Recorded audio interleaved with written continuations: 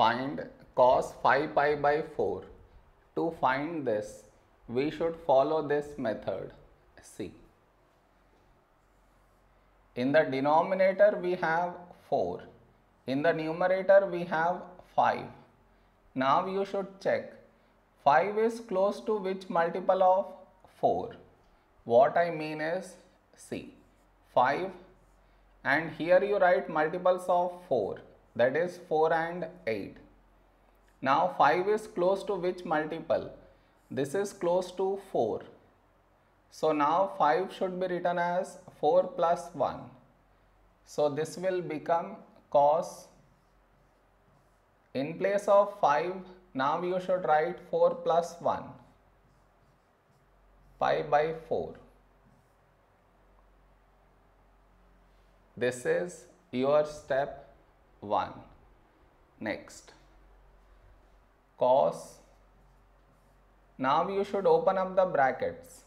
You get 4 pi plus 1 pi by 4. Now cos, here you should split the denominator in this way. That is 4 pi by 4 plus 1 pi by 4. Next, cos. Now here you should cancel 4.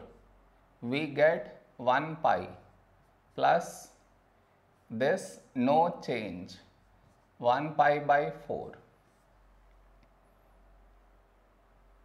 Next, here we have pi, so cos is not going to change, it will remain cos, and inside we get this angle, pi by 4. Now the question arises, will we get here plus or minus?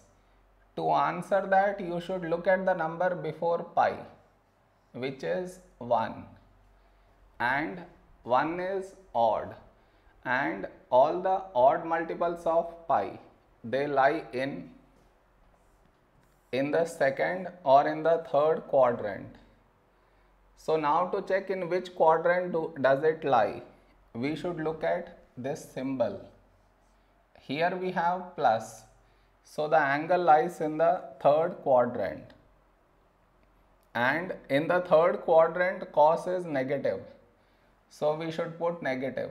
So negative cos pi by 4 is 1 by root 2. So this is our answer.